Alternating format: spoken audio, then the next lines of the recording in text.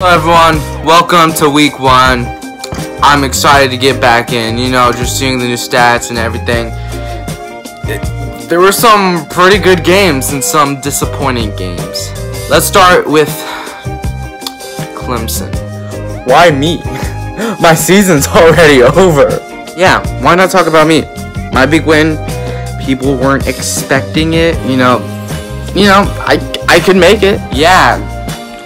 Congrats on the big win against LSU. You looked very good out there. Yeah. We don't have a defense or an offense anymore. Yeah, you don't have a defense or offense anymore.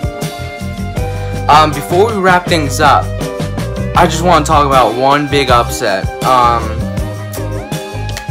Good job, Texas State.